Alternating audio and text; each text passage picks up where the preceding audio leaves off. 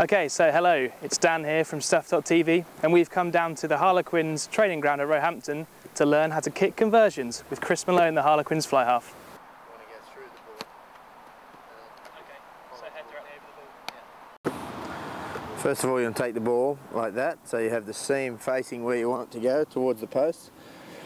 Place it on the tee, straight as you, so that seam still is pointing to the target. Then what I do is I just tilt the ball slightly to the right. If you're a left footer, you do exactly the same on the other side. Then I just check to make sure that it's pointing the way I want it to go.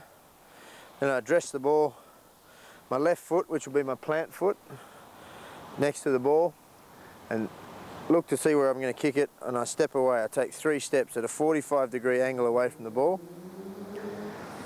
Now I'm ready to kick it.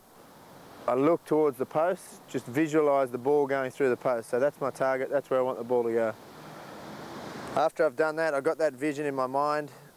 I look back at the ball, and I'm now concentrating on the spot on the ball where I want to kick it. Then I approach the ball. I'll just walk it now because I'm not running, and plant that foot again. Then the important part is here. You want to have your head over the ball.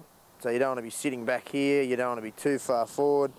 You want to have your head over the ball, and as you kick the ball, you want to follow through at the target. So ideally away from it would be there, follow through at the target and keep coming forward. That takes your momentum through the ball. Okay, and so now Dan's going to try it.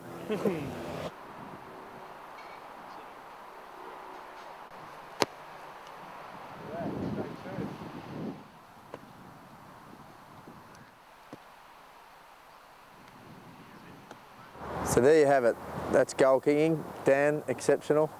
3 points you need to remember. 1, place the ball facing the target. I have a slight lean to the side. That may suit you, it may not. Then you take 3 steps away from the ball at a 45-degree angle. Feel comfortable with your run-up. And then the most important thing is, as you approach the ball, you got your head down, you get over the ball, and you follow through at the target.